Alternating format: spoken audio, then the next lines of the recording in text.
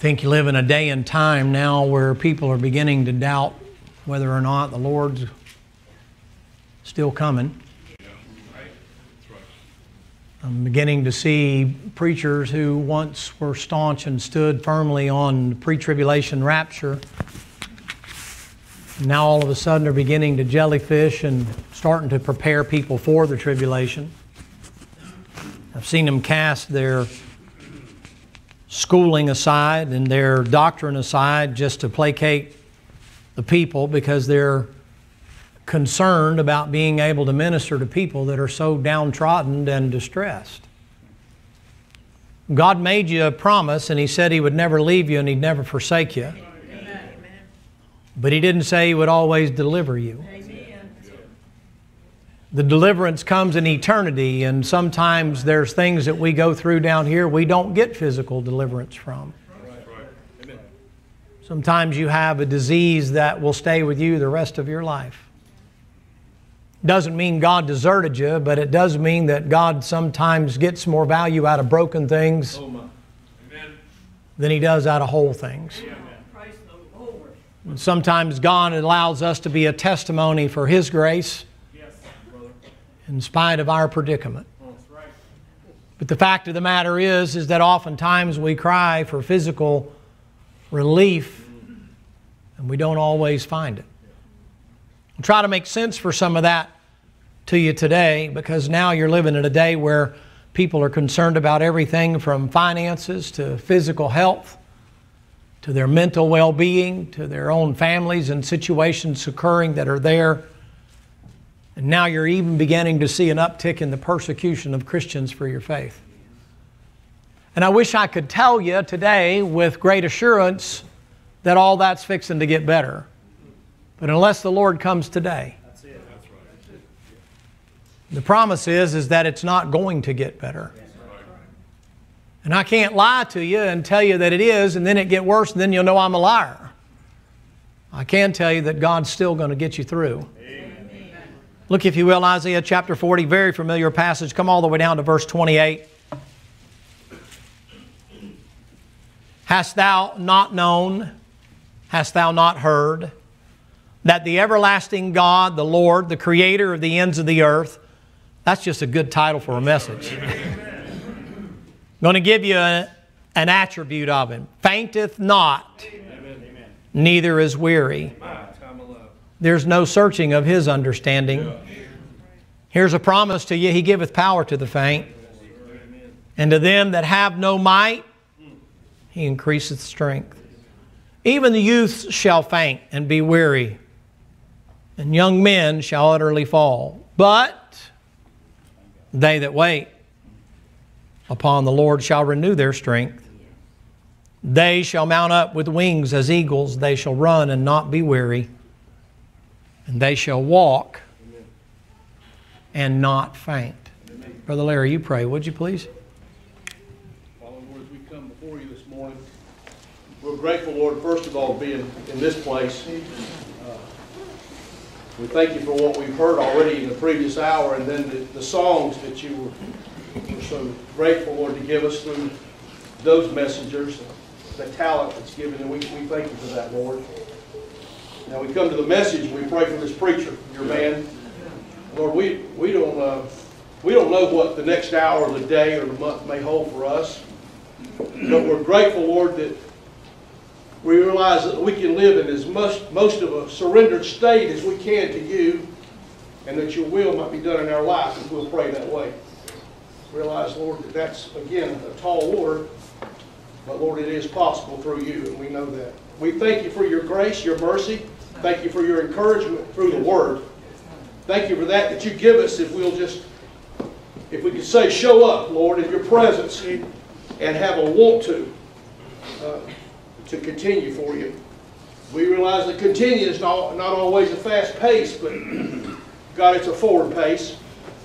And sometimes you hold us a little still. We thank you for that and give us some rest, but we look forward to what you have for us next. Now, the next is this hour. You're going to give us some preaching through this man, and we pray for him. I pray for liberty, free course for the Word. But But as much as that, Lord, for our hearts to be prepared in a manner, even if it has to be prepared right now, and things put to the side, that we might take the Word in. Yes. Lord, we need it. This is the most important part of our life, the spiritual part.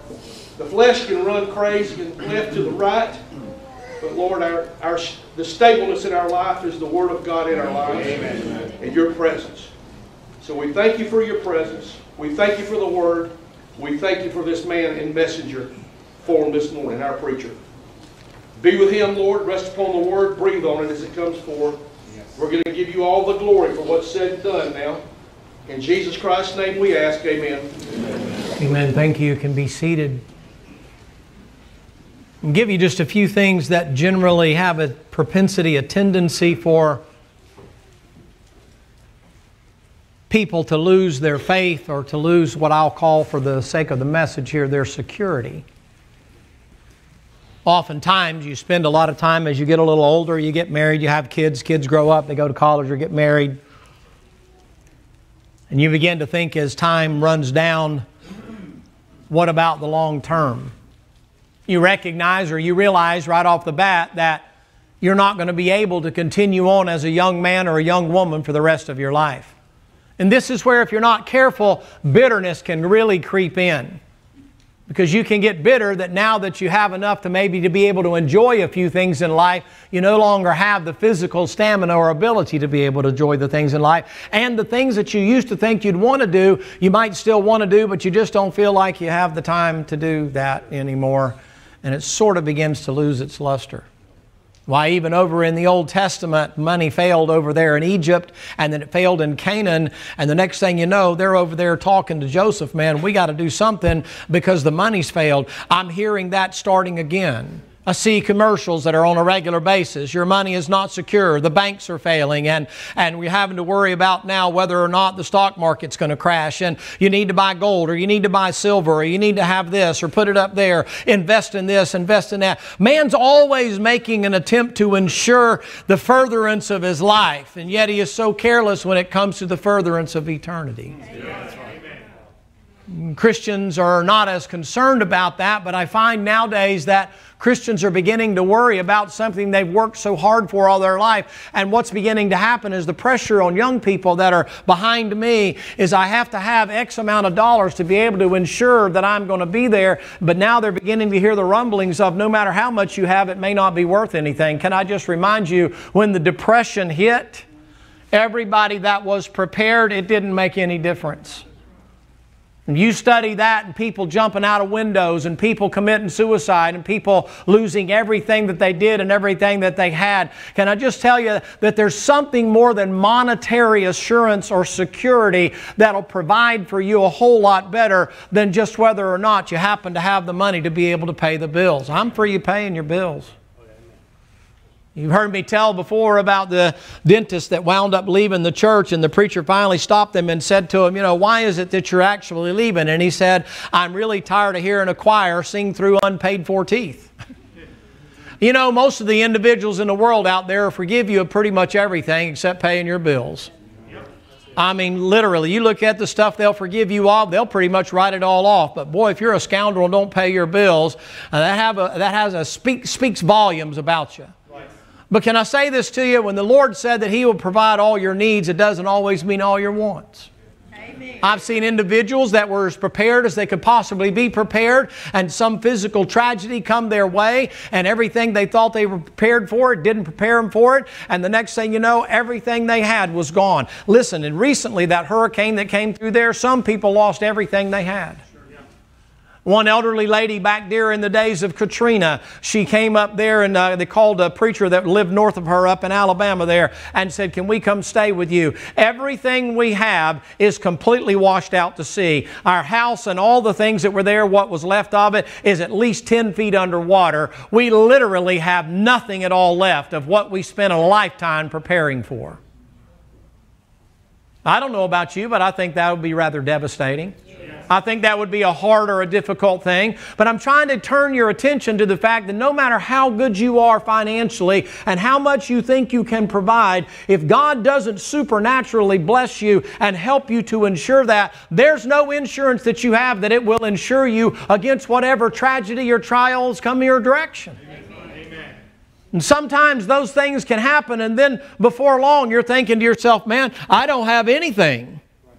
I'm up to my eyeballs, and I owe the hospital bills, and I owe all this and that and the other, and what am I going to do? And the Lord said to the widow with the oil in 1 Kings chapter 17, He said, the oil won't fail. But you know what's odd about that passage there? She's taking care of another individual there, the boy that's there with her in the passage, and He gives her enough oil to meet her needs so that she can make bread and be able to survive a famine.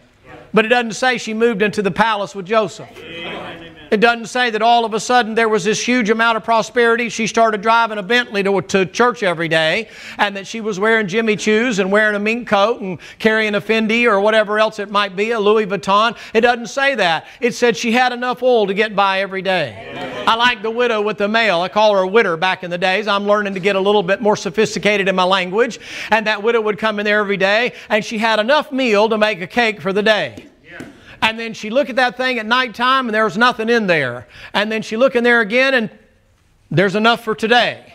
And every single day, just like manna, there was just enough for the next day. Just enough. I wonder whether or not we'd be happy if we had just enough to make it through the next day. I wonder if the pressure that you feel on you to constantly work on provisions. Can I say this? Sometimes provisions can be a blessing, but sometimes they can be a bear trap and they can put you in bondage because you begin to trust on that provision as opposed to the one that provided it. And then you begin to think before you pray, I'll just put it on the plastic. And then you begin to think, well, what I'll do is I'll just depend on the money that I have in the bank, or I'll just depend on the policy that I have. I'm not making light of that. I'm saying that when you begin to trust in that more than you trust in the Lord, then your focus has changed to down here instead of up there. Amen. The children of Israel, they came out of the land of Egypt, and God knew they were headed to a place over there where mountains are on either side, the enemy's behind them, and the Red Sea's right in front of them. God knew the Red Sea was there and their path of escape was going to be blocked the moment they stepped out of Egypt. He knew what direction He was going to take them. But you know what they had to learn? The only place they could look in that situation was up. And sometimes the Lord allows those things to occur. This nation had a revival during the days of their depression. I'm not praying for that. I'm simply saying that from a spiritual standpoint, if that's what it took for the nation to turn to God, would you be willing to say, you know what, Lord, that's fine with me. See, it's easier to say if you're middle-aged and don't have much, but if you're getting a little older and you got a little bit, you're kind of like, well, wait a minute, let me enjoy it, let the grandkids fend for themselves. Can I get a witness? You know I'm telling the truth. But what happens is we begin to lean on the security of knowing that I have enough to cover next week or next month or next year. We're that way. We insure everything now. You insure your mortgage. If you got a mortgage and you die, you've got credit life and you got a life insurance policy. If you have a car nowadays, you have to finance that thing for 10 years because your payments are through the roof. You could have bought a house for what you buy a car for nowadays. Don't be looking around right now because I'm watching all y'all. I see your new car. That's nice. I'm glad you got a new car. $1,000 a month. Can't use $1,000 a month for nothing else. Going to need that new car. I mean, that's a nice new car. I appreciate that. But you know what? You can't eat that car. And you probably don't spend more than about an hour a week in it. But it looks good in the driveway. Requires a lot of maintenance. But you know what can happen, ladies and gentlemen? If you're not careful, you begin, and instead of realizing that the Lord is the one that provides and that He will not faint and He won't sleep and He doesn't fail, the next thing you know what you begin to do? You begin to depend on yourself as opposed to depending on Him. Amen. The doxology says, praise God from whom all blessings flow. It has a tendency to make our memory shorter. We get a little comfortable, don't we?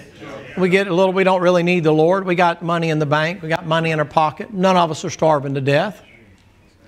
Am I right? Amen. And you know what, though? I can tell you times in my own personal life where there's nothing in the bank. And there's not enough to cover what's coming at the end of the month that I know is coming. I wish I could tell you I just was a bulwark of faith and just trusted Jesus. Amen. I wasn't.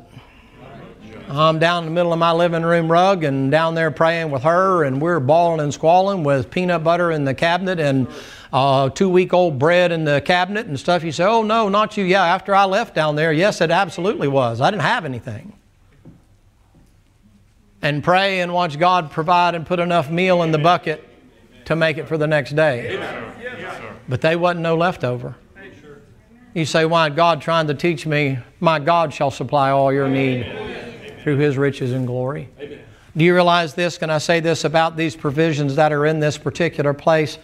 Sometimes debt, though, can be utilized to draw you closer to the Lord. Because when you finally wake up and realize it takes dollar bills that require sweat to be able to pay off the debt, it has a tendency to knock off your foolishness and realize I'm going to have to go to work instead of going to the club. Sometimes the responsibility of debt makes you go to work. It makes you realize I made a mess, but you know what else it can teach you? It can teach you I don't want to get in this mess again. And you're a little slow to come off the hip when it comes to that plastic. Or to go to the bank and say, hey, somebody going to want that back, right? Can I just tell you this, ladies and gentlemen? You're living in a day and time where people have a love. The Bible says the love of money is the root of all evil. That's it. Where people are more in love with that because it represents security to them. Yes. And there may be a time in this country where it's not worth anything. Right. That's right. That's it. That's it. And you may not have a class system anymore. Amen. You feel how all the oxygen kind of comes out. You say, well, it could happen. Yes. All it takes is just a cataclysmic 1 or 2 dominoes falling, and the next thing you know, in Germany during the times of the Depression and right at the end of the war there, you know what they're doing? In order to buy a loaf of bread, they're taking all of their Deutschmarks and all that, and they're putting them literally in a wheelbarrow, and it'd take an entire wheelbarrow full of money to buy a loaf of bread. People were starving to death. In this country here, during that time of the Depression, you'd stand in a soup line all day long to get a little bit of bread and to get some soup to try to take care of your family. That was a nation that right prior to that owned the big portion of the things in the world, and we were more wealthy than we ever. I mean, we had come through the roaring 20s. And prohibition was a thing of the past, and the dollar bills were flowing like the liquor. And then all of a sudden, somebody moved a domino and somebody pulled a pin, and before long that whole thing came crashing down. And all of a sudden people said, you know, what do we do now? Oh, well, listen, can I just suggest this to you? Before there's no more food in the cupboard, why don't you turn to God now, and then that way when it does happen, you'll be more prepared for it.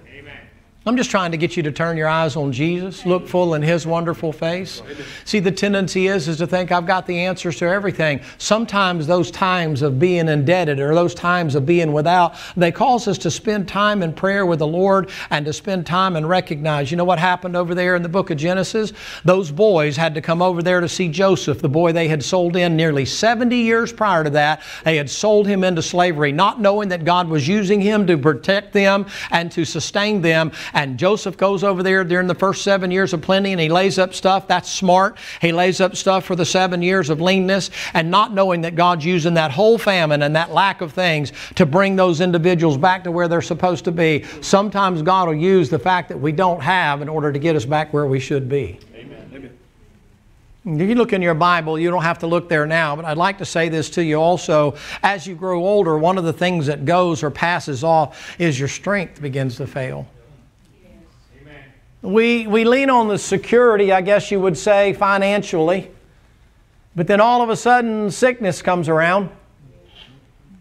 Didn't expect that and didn't see that one coming. Pretty good health, not overweight. Doctor comes in and says, hey, you're so bad off, you're going to stay at the hospital. We're going to watch you constantly to make sure you don't flop out before we get you fixed. Don't know how you plan for that. Hand of God happened to step in and give you a warning. Otherwise, we'd have had a funeral instead of a celebration service.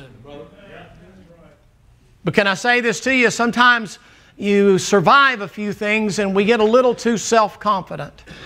We get a little too sure of ourselves. We get a little too much strength. We get this idea that now that we have arrived and now that we know all that there is to know, we got the power, we got the strength, we got the ability to be able to make it through anything. But you know what, ladies and gentlemen, and in spite of what the smart aleck said, oftentimes pain is more harsh and difficult between your ears than it is in your body. I know some of us are getting old enough that we don't eat Rice Krispies anymore. We sound like them when we get up in the morning. I mean, you get up in the morning and you haven't been on your feet all night long and you stand up and your feet hurt. And you sound like snap, crackle, pop. Every time you take a step, something's cracking and something's moving and you feel like you're all discombobulated. Can I get a witness? Amen. You say, what happens? And all of a sudden, you know, you look at that 100-pound sack of fertilizer and you think it's just going to stay right there.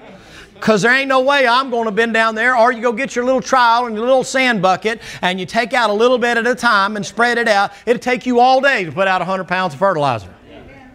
Boy, back in the day, you'd throw that in a hopper and you'd have the yard done before 7 o'clock in the morning. But nowadays, it's changed a little bit. Amen. David said, when I got old, I got shaky. My strength failed. Yes. Toward the end of the book of Job there, he talks about his eyesight failing and talks about his ears failing. Talks about his teeth falling out of his head. That's Job saying that's what happens when old age comes. But sometimes other things can take strength away from you. Disease can step in. Yeah.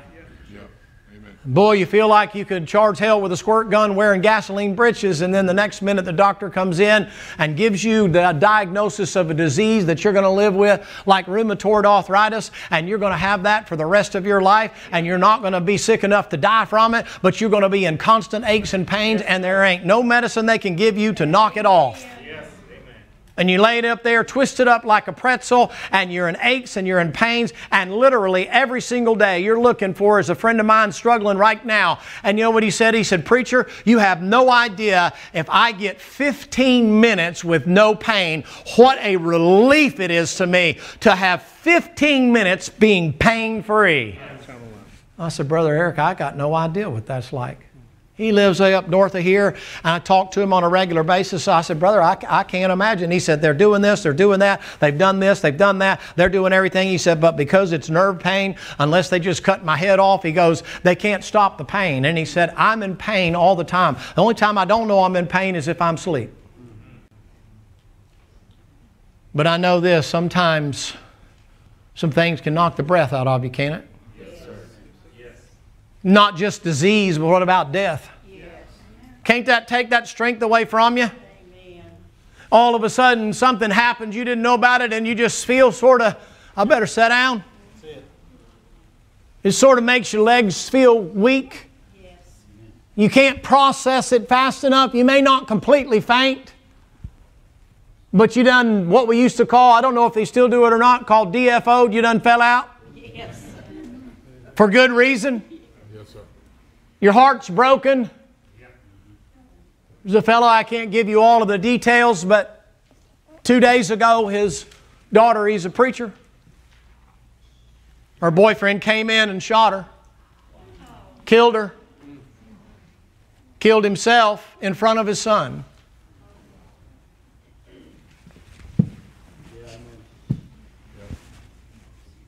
Preacher, pastor of a large church.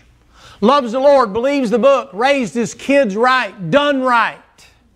But sometimes things come into our life that are beyond our ability to be able to describe. And can I say this? And it surpasses our strength. Yes, it does. To be able to withstand the heartache and the pain that can come with a loss like that. I don't know how some of you have survived. I've had some losses. Some dear friends and things like that have gone, but sometimes when death comes knocking at that inopportune time, that time when you're not prepared for it, that time when, you know, everybody's expecting you to be able to handle everything, then that comes. And people are like, hey, what are you going to do? And you're like, I don't know. I'm going to sit down and set a spell. And the pain and the heartache and the hurt continues long after everybody else has done moved on. And isn't it interesting, if you pause for a minute, how everybody becomes an expert in the fact that, okay, well, it's long enough. You ought to be over that by now. Am I right? Yes. And they're always making a comparison. Yes. And it's like, you want to literally, like, have a come to Jesus meeting with them. And let them meet Jesus before you. And sometimes things come that happen in life. It's not just disease. It's not just a death. Sometimes it has to be with being disabled. I don't know, and I don't mean to accent this too much, but can I say this as carefully as possible? When I watched what she went through, when her daddy became disabled, she said, oh, no, not physically. He wasn't in a wheelchair. And he fought that walker. We'd try to get him. As soon as we were gone, he'd throw it down. He didn't care if he busted his head open. He was not going to be on that walker. And some of you saw him in his latter years, and he still looked like he was 75 and he's 96. But his brain was gone. Every day. All day. Can I say this with no malice at all? People had no concept. They thought, what's wrong with you? Why are you so touchy? Why are you so frustrated? Why are you so aggravated? Sleeping with a phone on call 24 hours a day, 7 days a week for 5 years. And I know you don't like it, but too bad you can leave. I'm going to say this. And still trying to keep something normal. 5 years. Going every day. Calling every day. In and out of the hospital and in and out of the doctor. And knowing literally that dementia is not getting better. Oh, little glimmers here and there. But sometimes, boy, that strength just ebbs out, and it has nothing to do with age. It is like somebody has emotionally stuck a hypodermic needle in you, and there is a constant pull. It'll make you old fast. It's sometimes worse than death. I'm not comparing. I'm saying sometimes death is sudden and at least you can move forward with the pain. But this is a slow, agonizing, painful. Amen. You know what's amazing to me was how many people who had never even experienced that were all of a sudden experts. And telling us everything that, oh, you need to do this, you need to do this, you got to do this, you got to do that, and all that. I'm listening to Johnson down there. He's an old black fellow that took care of him the last couple of years. He had more sense than all them doctors. He said, preacher, he said, let me just tell you, this is how these people work. And this is how they think. And this is how they feel. And this is how you can help them. But you can't expect them to get better. Amen. You just have to help them where they are. Amen. Woo. Yes. Amen. I'm like, somebody's walking with the Lord. Amen. Because one of the hardest, most frustrating things is that when someone gets a disease, you expect them to take a pill and get better. Yeah. And when they don't, man, can I say this? I'm using another D when strength fails. Sometimes depression.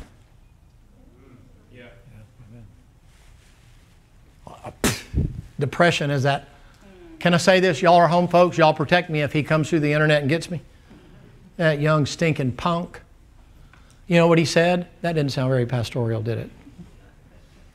That stinking yellow-bellied sapsucker. You know what he said? Because I made the statement that sometimes the pain between your ears is greater than physical pain. That pain between your ears is something that doctors and psychiatrists and pharmaceutical companies have put together to make you think that there's trouble in your head, and it's not really in your head, and so on and so forth, he went on to say.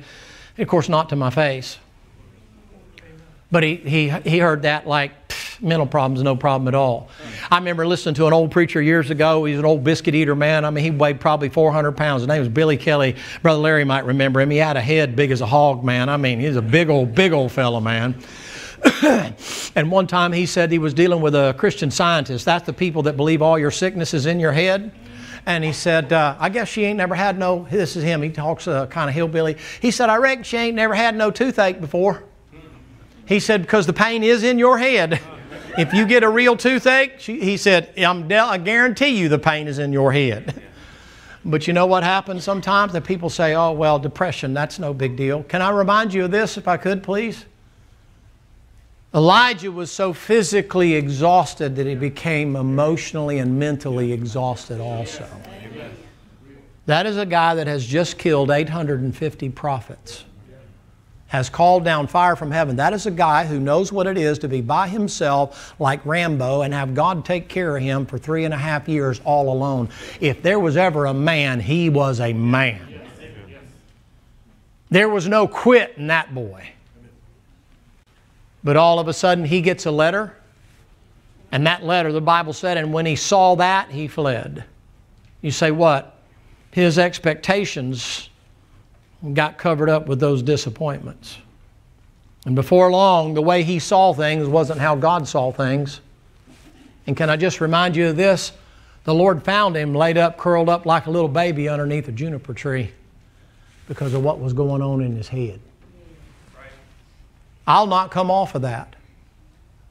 I'll tell you, if that's your problem, maybe that strength begins to get weak and you begin to struggle emotionally. And I'm not just talking about menopause or some kind of sickness or hormonal changes and things like that. I'm talking about real life, for a Christian, depression, discouraged, upset, bothered, brokenheartedness is a good word to use there, where your heart has been broken, it has been shattered in a million pieces, and the gloominess and darkness surrounds you, and you feel like you can't even breathe. Yes, that's right. Right. Sure. Amen. Somebody comes along and says, what's the problem? Yeah. You look fine to me. Well, I'm not. You might say, my strength failed. I'm depressed. Yes. Preacher, what's depression? You go look it up. I'll tell you this, nobody that has it needs a definition. Amen. Amen. The ones looking for it are trying to figure out to diagnose whatever it is they think they have. I'll give you your diagnosis. You're whacked out. But if you're depressed, you don't need a definition. You know it. Amen. Something ain't right. That's right. The sun come up, but it don't look like it used to. The stars are out shining, but they don't quite have the glimmer and the glistening about them that they used to. The moon might be shining, but it doesn't mean anything anymore to you. All of a sudden, things have lost their luster and your strength fails. You can't think right. You can't move. It locks you down. And you go to the doctor and they try to diagnose it and they try to help you. But it doesn't always help. And you turn to the Lord and you pray and you beg and you ask. And can I say this? And sometimes it just doesn't feel like there's any relief. Amen. Sometimes it becomes your thorn in the flesh. Yes, amen. And you have to learn to live with it. Yep. And live on in spite of it. Amen. And learn where your new norm is. Right? Amen. Not just because of COVID. Reset. I've prayed and asked the Lord. The Apostle Paul had to have, in my opinion, the Apostle Paul gets caught up to the third heaven, beholds great, marvelous, wonderful things, comes back down. By the time you're in 2 Corinthians chapter number 12, the Apostle Paul said that I beheld things up there I haven't beheld before, and the Lord gave with that revelation a messenger of Satan to buffet me so that I would not be exalted above measure.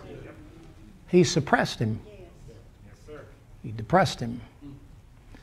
He said, you're going to have a physical ailment and it's going to be with you until the end of your ministry. And he put him down so that he could lift us up. Oh, you might know that theologically and even doctrinally, but practically, that's a rough road to hoe. That's a hard mountain to climb. And sometimes that death can be the loss of somebody that meant the world to you. Your whole life was spent taking care of them. You ever think about Cheryl Lentz, ever? I mean, she was Jim's wife. That's what she was known as, Jim's wife. That's a preacher's wife. That's Miss Cheryl. You ever think about it? She's still alive, by the way. Jim been gone a long time. She's still alive. My mama, Daddy been gone 5 years, I guess, thereabouts. Her whole life was around. Yes. You say, what is that? Strength gone.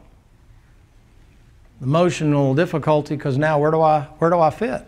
Amen. Where do I go? What do I do? You ever think about Miss Amen over there? I'm not being funny. Yeah, that's right. You know how many I buried in her family? You know how she is? You know where she is right now? She's sitting right there by herself. She's got friends. Yeah. She's a blessing to this preacher. Did you ever think about strength being gone? Pretty amazing, you know, preacher, I just don't feel like getting up and getting on. I can't blame you. That'd be a hard road to hoe, wouldn't it? Yep. You come down through that passage and you start talking about the Lord mounting up with wings and of eagles and running and not being weary and walking and not being faint. And you're thinking to yourself, shoot, Lord, there's been times and things that have happened in my life that the strength has gone out of me and it's failed because of all the things that I've just given to you. And Lord, not only that, I'm scared to death about what's going to happen. I'm reading in Luke, men's hearts are failing them for the waves and the earthquakes and all those other kind of things that are going on. You turn on the news, if you're fool enough to do that, I mean no disrespect, they get you geared up, they get you worried up, they get you to thinking about things, they're showing you all kind of stuff that took place. And don't tell me that doesn't stir you. Listen, there is a thing in your system, it's got a long name, but let me just say, it gets you jacked up and you can't keep it from jacking you up. You start seeing certain things, it all of a sudden calls that saber-toothed tiger to go into fight or flight mode. And you're looking to do something and they're telling you about nukes and they're telling you about what's going to happen. And they keep making this rhetoric about World War III is going to break out. And then they're showing you stuff of World War II and they're showing you Vietnam and they're showing you the things that transpire, putting a thought in your mind of what's going to happen. You don't know. How do you prepare? You can't. The frustrating thing is that no matter what, you can't build a bomb shelter big enough to stay in long enough to be able to survive whatever it is that's coming. What is it that's coming? I don't know. There's a class 5 out there in the Atlantic. I know they say it might turn, but what if it doesn't? I mean, we're right in the eyeball, the bullseye, if it doesn't turn. They say as they break to a commercial. And then on the commercials, they're showing waves slamming up against trees and cars being washed away and roofs coming off of houses and you need to get a generator and you have to do that. Then you turn back on and they bring on the hurricane music and you're glued to something that's not even coming. Amen. But it might. And if it does, what you going to do? Get some gasoline and go west, young man. That wouldn't have done you much good last time when I was going from here to Monticello. Between me and Lake City, just past Lake City to Monticello, right in through there, Cedar Bay, all that in there. Lord have mercy. There's pine trees that big around snapped off 4 or 5 feet off the ground. Not topped off. I'm talking about snapped off. They shut down that place out there. They had cut it because so many trees had fallen across I-10. They're out there lined up with semis. Back in the day, they used to line up the dump trucks and put asphalt in them, and then you put the machine behind it, and the machine would push it, and the asphalt would fall off while they're topping the road. Now what they got is semis that are out there, flatbeds, that are loading up trees. There's so many of them snapped off. Wouldn't have done him much good to go west that time. But the next thing that happens is you get anxious about, but what if? Right. There's only one thing you can insure yourself against. You can insure yourself against going to hell. Amen. But beyond that, you haven't got enough ways to insure yourself. And at some point in time, you know what has to begin to happen? We have to remember that our security lies in our faith on Him. Yeah. Howard Hughes was a very wealthy man. Back in his day, I don't even know what the amount of money that he made back in the day was. Can you bear with me for just a couple more minutes? But he was a multi-billionaire. Built one of the first sea airplanes. Communication expert. Had everything in possibility that he could have, more money he could ever spend. Was involved with TWA, all this other kind of stuff. Here's the thing that you need to know. He wound up becoming a germaphobe. He was afraid of things he could not see. Built a place out in the middle of the desert where it was hot, where he wasn't thinking that anything would, and literally would have his food brought to him and make sure that it was surgically antiseptic in rooms that were covered like a kill room, covered with Visqueen. Because he was scared to death of catching a cold or getting sick. And all that money and all the liberty, and yet bound up. And unable to enjoy those things. No testimony at all that he ever turned to Jesus. And I can say, because I didn't hear a testimony, that after all of that, he died and he's in hell right now. Can I say this, ladies and gentlemen? There's a time coming where you as Christians are going to start getting more and more persecution. And you're living in a day and time where you don't have to be an idiot to get persecuted. You don't have to have some kind of stupid manifesto and go out here and go out with a blaze and all that other kind of stuff. All you have to do is just say, I'm a Christian and I love Jesus Christ. And you know what they're going to do? They're going to make fun of you. If the Bible's right, you know what will happen? Your own family will do that. Your own family, if the Bible's right, the prophet is not without honor save in his own country. Your own family will do that. You say, why? Just because you're doctrinally different?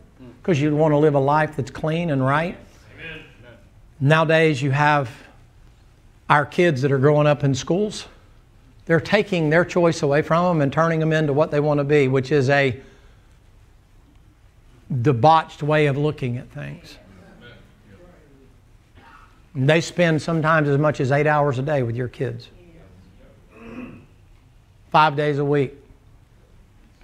That is a huge influence when they are in a cesspool of human reasoning.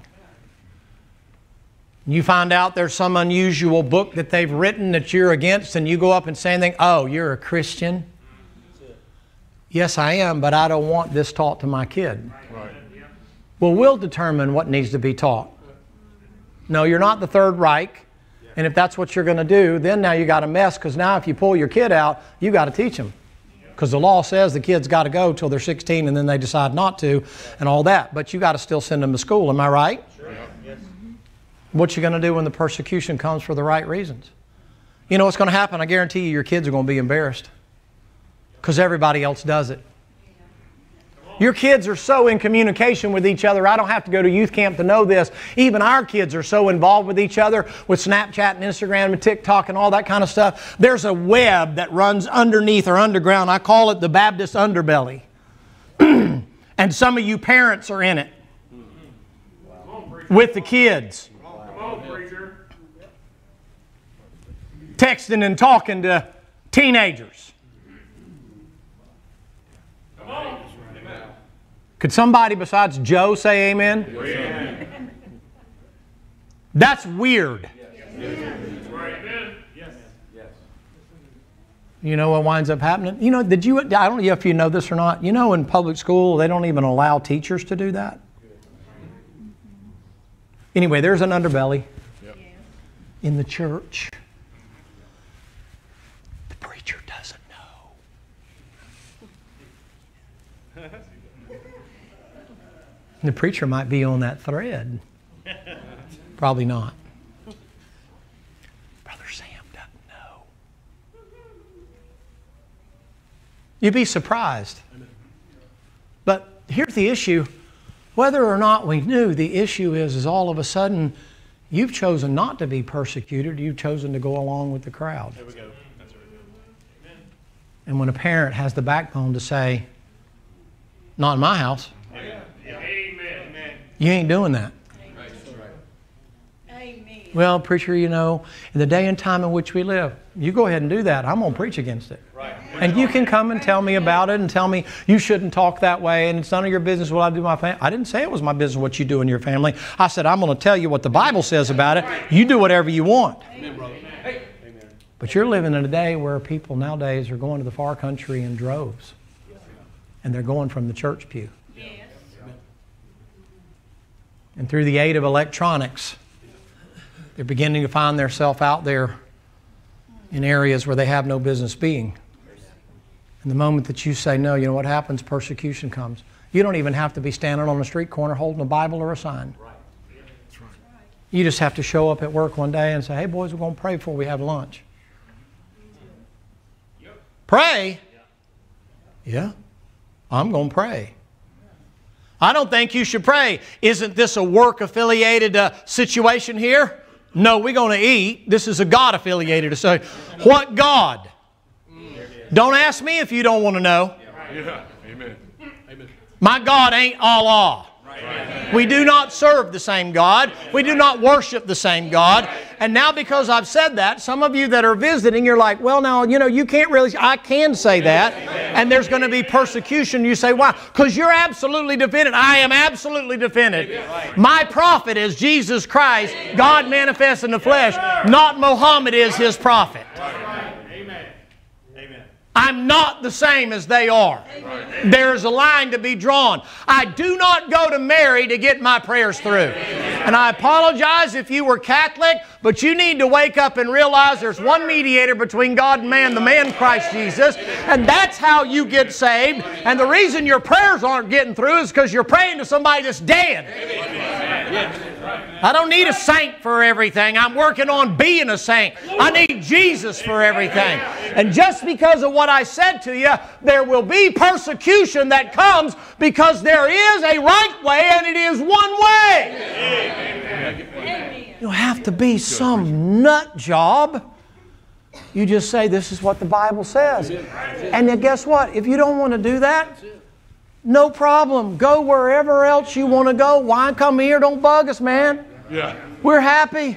Amen. Well, preacher, you know we believe in Ostala Shantai, Antai, Botai, Economy, Honda. Okay, we believe in getting a bridle for the tongue we got, not trying to learn a new one. We believe all that speaking in tongues does is point to you to make you think you're special. And ain't nobody here special. We don't do that here. We're not looking to shine a spotlight on anybody but Jesus. Amen. Persecution. My auntie, she spoke in tongues. Maybe she was drinking liquor. I mean, a lot of them did. Maybe she was choking on Tupelo. Do any of y'all know what that is? Y'all don't even know what that is? It's a little silver can called snuff. You got it. You can always tell when those people are level-headed because it run out of both sides equal. Most of them a little cockeyed. You kind of run a little more over on here. Don't you tell me you didn't know them old women used to dip snuff. They come to church dipping snuff. And swallow it. That's why they never had no worms.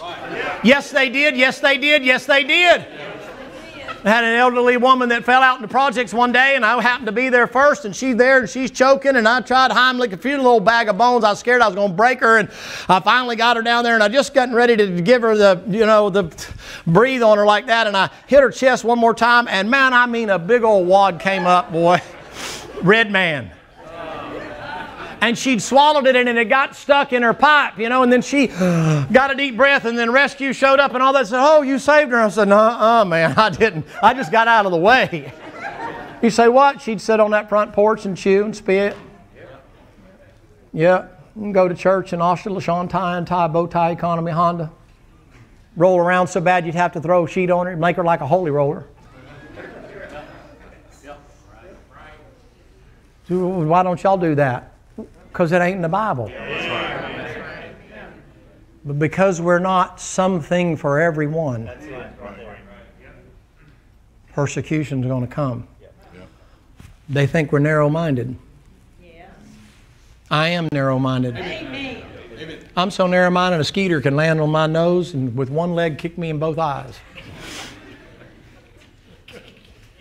You say, why do you have to be that way? I'm scared of the other way. Amen.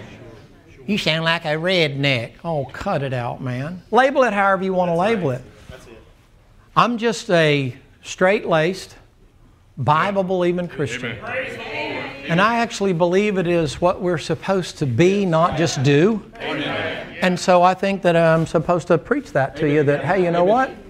It's time that we realize a persecution comes, and so you're not surprised when they make fun of you. Oh, you go to church?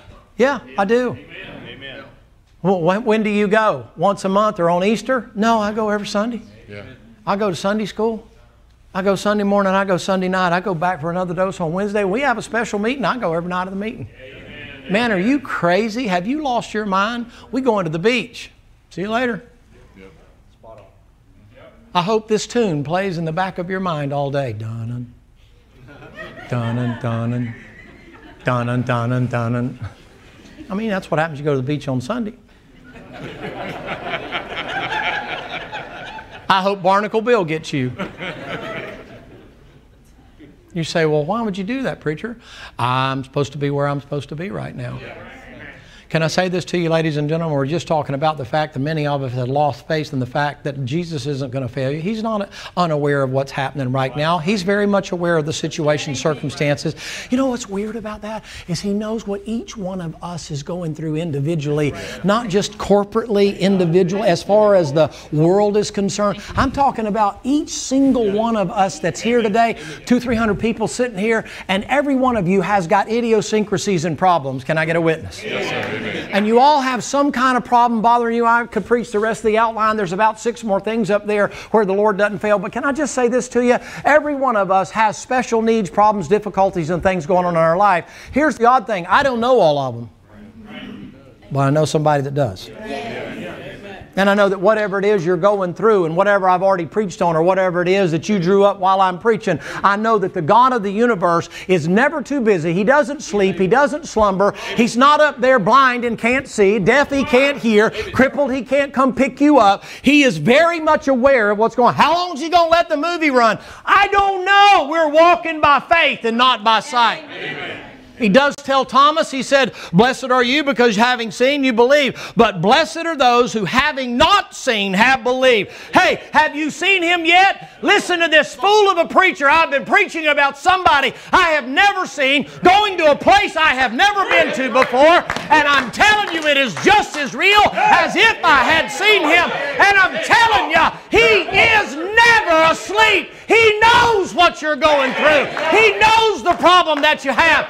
His arm is not too short that He cannot deliver you. God forgot me. God can't forget you. You're in Him. You're bone of His bone and flesh of His flesh. I don't care if it was a little boy that broke your heart. God sheds a tear. Amen. Amen. Yes, sir. Amen. And tell us who He is and we'll help Him shed some tears in the name of Jesus. Ain't that right, Alabama? You can't hear things like that.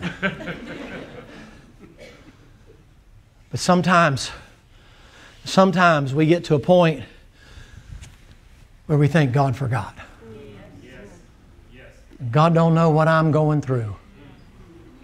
And I prayed and God ain't doing nothing. No, He's doing something. He's just moving the chess pieces around on the board. Sometimes He knows you don't need a prescription. You just need to wait. Ain't that what He said? No, Lord, I want to be with them eagles up there flying. Everything ain't always celestial. I mean, I like to fly with them angels too. As long as they're carrying me. Right? But all the help of God is not always flying on the mountain. Man, Woo! Boy, it was sure good, boy. A lot of times they ain't like that. I'd like to run and not be wearied. Elijah only did it once. He must have got tired after the run, because he never run no more after that. But everything ain't always in a hurry. But he says this, but they that wait, Amen. they'll walk. And he doesn't say, and they shall, look at the passage in Isaiah 40. Are you looking at it? Look at it closely. They shall walk and not be faint, ain't what it says. What does it say? And they shall walk and what? Not faint. Did you just get that? Yes, sir. He said, if you're walking with the Lord, you're going to walk, but you're not going to be faint. Amen. That's what he says, a promise. Here's the problem. I got to wait, and I got to be willing to walk. When I need something done, I hate walking. You got a prayer request? Don't you tell me you like waiting. Man, when I go to praying, other than to bless the food, I say that fast so I can eat fast. Right? Yeah. I don't hate them. Other people come in to go pray. We're going to pray the food. And then they're going to pray while we're getting ready to preach prayers. Hey, God is great. Amen. Hallelujah. Let's eat. Think about that. It's not no time for showboating around while food's getting cold, man. Ice cream's melting, man. Let's eat. You got all of a sudden, oh God, now we want to thank you. Oh God, shut him up. We ready to eat. I know how you are. You be reaching under while he's praying, looking to see if he's watching him pray, taking stuff off the eating while you're waiting on him to get through that long-winded blessing, he calls it. It ain't no blessing. Sound like a curse to me. Amen. Stop them long blessing prayers. Amen. Public or otherwise. You're not there to save the restaurant. You are there to bless the food. Stand out front and have street preaching after you're done. But we trying to eat. Especially if somebody asks you to pray and your food came early. And because they ordered some weird thing, you know, their food ain't coming for another 15 minutes. And in the South, you know how it is. You're supposed to wait till everybody gets their food, kind of a thing. No, I'm ready to eat. Well, we're going to wait till you get... No, we ain't waiting. Pray. We fixing to eat. You'll learn next time, don't order something so stupid it takes that long for you to order. And then we're going to be hurrying you up because we're ready to leave because we ordered something with get here now. Just remember when you pray, you ain't praying to save the restaurant. You're praying to bless the food. But can I say this to you? There's times you prayed and it just seems like the Lord's... You've been a Christian any time at all. It's not just that he ain't answering the way you want him to. He ain't answering. He ain't talking. Them the hard ones. I learned to deal with the no's. At least I got an answer. And I'm real good at them yeses. Unless I say, Lord, would you have me go make it right with my brother? Yes. Now, wait a minute, Lord. Do you want to slow down on that answer just a little bit? But it's them. See, if it ain't yes and it ain't no, you know what it is? It's wait. You know what that means for me? It means I've been running too fast. I've been flying too high. And he said, you better slow down and wait. The wait comes before the walk. I can't keep walking until he's caught up. You just got that, didn't you?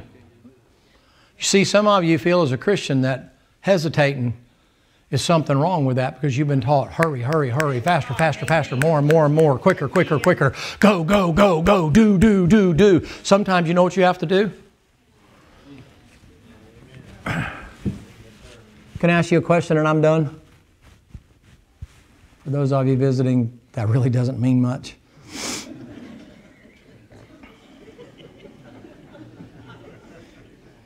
I am the epitome of a lying preacher when it comes to that. What you think Moses was doing when he spoke to the Lord out of the burning bush? You think he is running or sitting? How about Elijah? He's a great preacher, wasn't he? Elijah's a great preacher. You see the Lord speak to Elijah on a number of occasions, but the most formative time, what was Elijah doing? Well, he was laying down under a juniper tree. And the Lord caught up with him.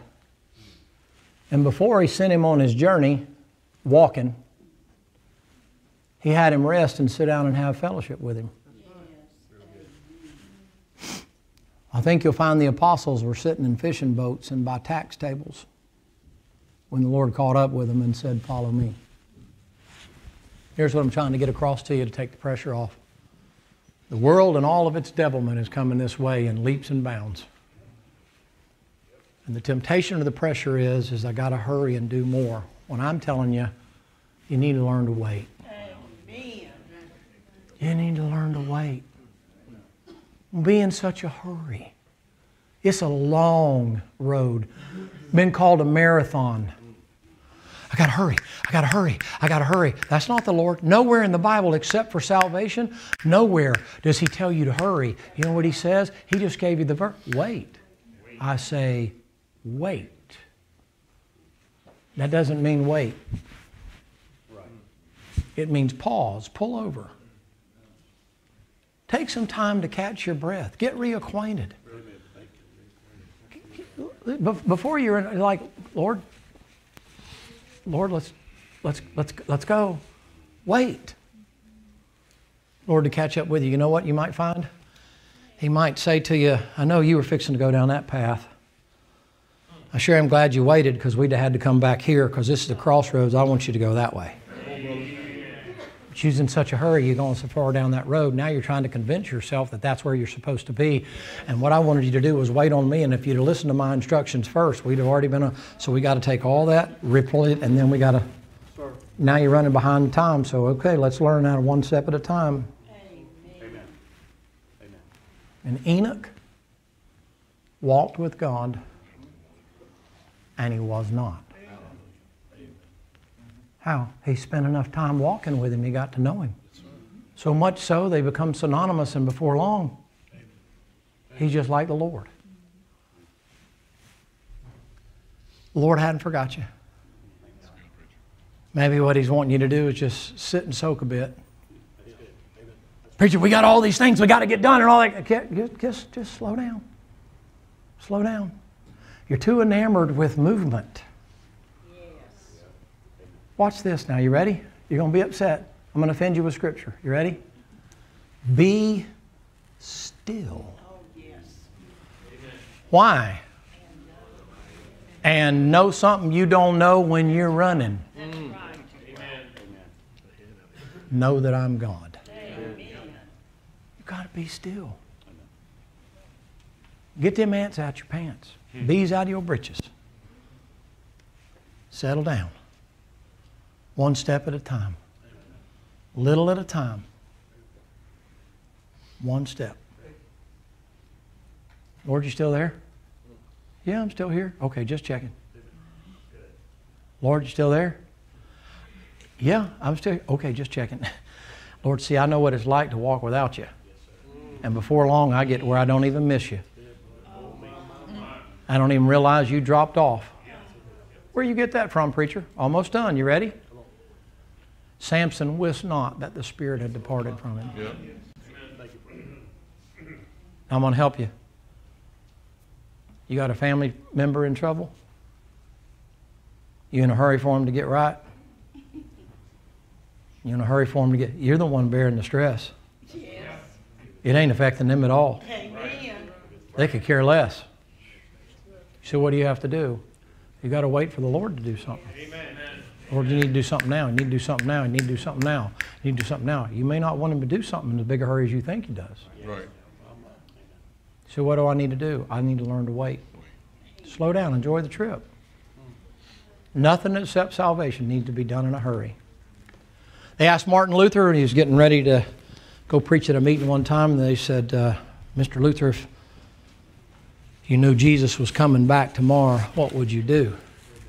in a very slow, very methodical tone of voice, he said, I'd plow my taters. You'd plow your taters? He said, I'd plow my taters. Well, why would you do that? He said, because in order for me to do what God wants me to do, I have to do that on a daily basis.